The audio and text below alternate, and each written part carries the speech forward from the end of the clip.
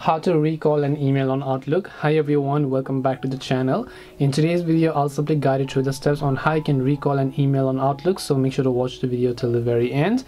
In order to recall an email on Outlook, just go to outlook.live.com. Now, there isn't a direct way that you can directly recall an email, but one thing that you can do is you can actually do this indirectly, and there is a trick to postpone that email.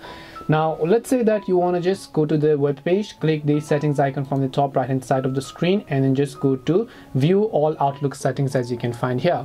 As you go to view all Outlook settings, over here you're going to land on this page where you go to the option called compose and reply, and once you go to compose and reply, just scroll down over here, and then in this case you can see undo and send, and here you can see it says messages can be cancelled for up to 10 seconds, and you can choose how long Outlook will wait to send your message. Now you can actually give this a maximum of 10 seconds, which is the maximum. This time what happens is that whenever you try to send an email from Outlook, you have the option to unsend it for at least 10 seconds.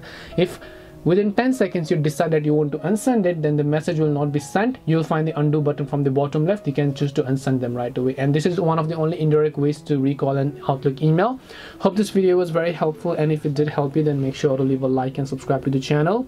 If you have got any more questions, then feel free to leave them down. Thank you very much for watching till the end of this tutorial, and see you soon in the next video.